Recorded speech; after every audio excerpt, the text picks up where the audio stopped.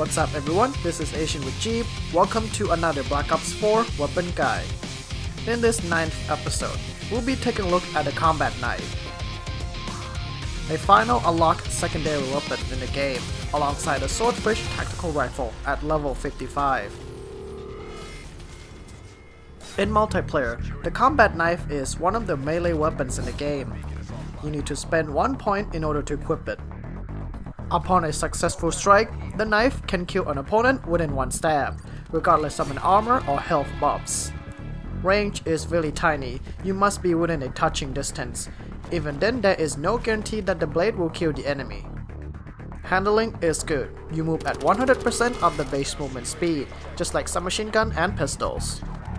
There is only one mode of attack, which is the stab, and the rate at which you can swing the knife is rather slow due to a sluggish recovery time, which can be a risk if your knife fails to kill.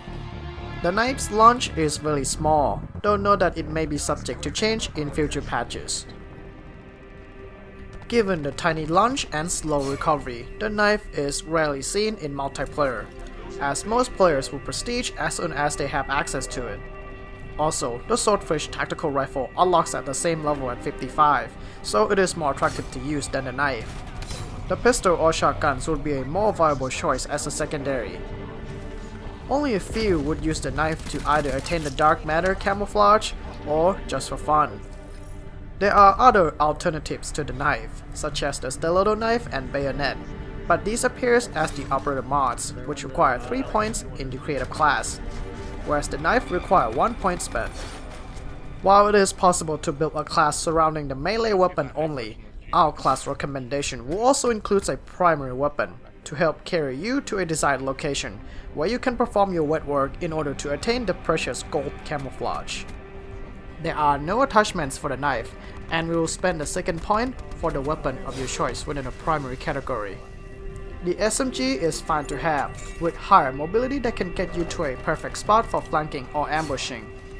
Be sure to have the suppressor as an attachment to maximize your stealth advantage. For the gear, choose the acoustic sensor to assist on finding enemies nearby, especially when you are stationary or waiting for the enemies to walk past you.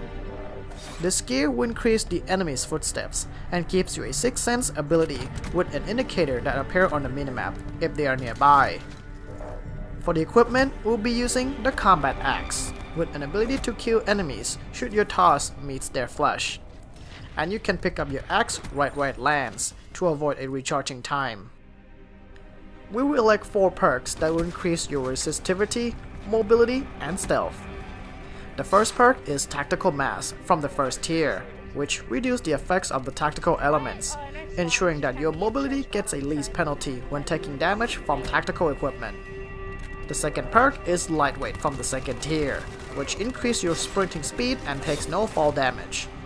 The faster running speed can make a difference when you're chasing someone from behind, as you're likely to catch them sooner than without the perk. The elimination of fall damage is nice to have when you need to escape from tall structures.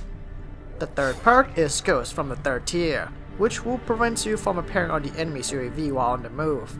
Finally, the fourth perk is Dead Silence from the third tier as well, with an assist of the perk 3 Greed Wildcard. This perk will muffle your footsteps and resist a detection against acoustic sensor. This class offers more flexibility for a knife-focused build, as you can use your ranged weapon to get to a desired location first, such as tight close range areas with doorways, and then wait around corners for a surprise attack with your knife. This is more reliable than attempting to rush head on with the knife after respawn, as you're likely to confront enemies directly first before you get to your desired location. After first few kills with the knife, be sure to switch up your location once in a while, as the enemies will be aware of your presence around the corner and find a way to get rid of you. Maps with tight interiors such as Firing Range, Summit, Seaside, and Gridlock are good candidates for completing the camouflage challenges. Though not all maps will offer tight spots for you to control, but you can rely on your blade when the opportunity arises.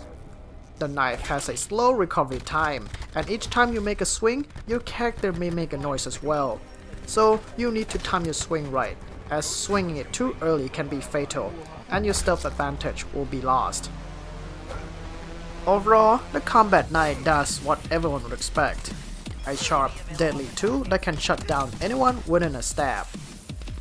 You don't need to worry about appearing on the radar when swinging your blade, nor ammunition. Plus, your mobility is at maximum compared to other weapon classes.